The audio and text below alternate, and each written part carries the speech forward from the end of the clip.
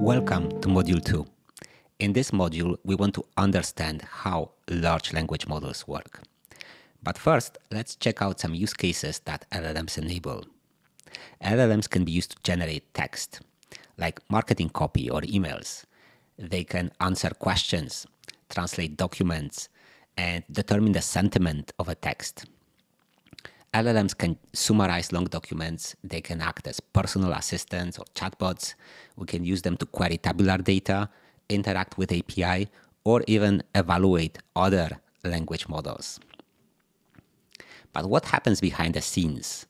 Understanding LLM architecture isn't necessary for building applications. It's like driving a car.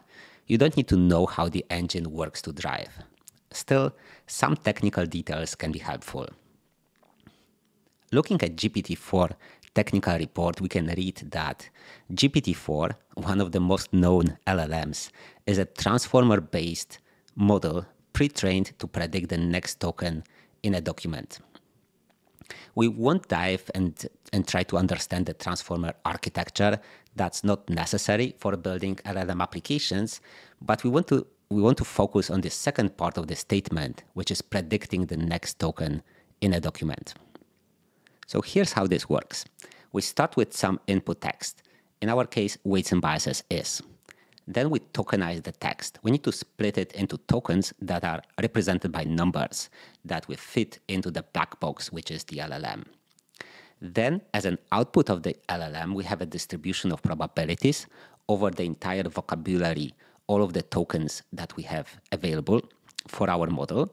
And each of these tokens comes with a probability that it comes as a next token in the sequence. And based on those probabilities, we sample one of the tokens to follow, to continue with the sequence. In this case, we select the token D because it has a high output probability. Then we append this token to our input sequence and we repeat the process.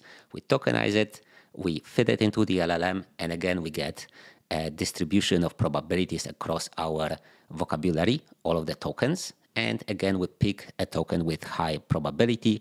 In this case, let's pick machine.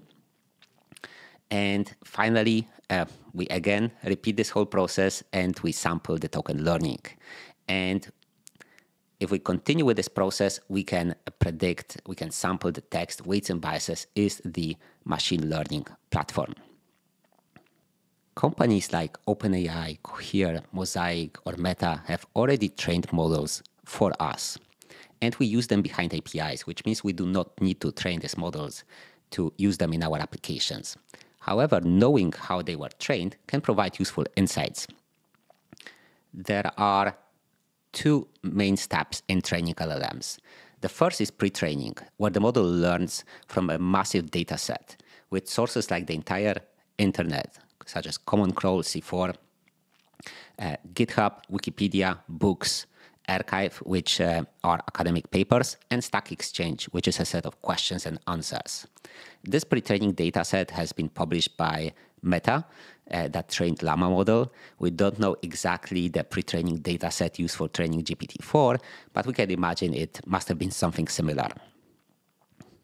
In this case, in pre-training, a model that has gone through this phase is pretty good in predicting texts such as found in this data set on the internet, on GitHub, on Wikipedia, and so on. But this may not be enough.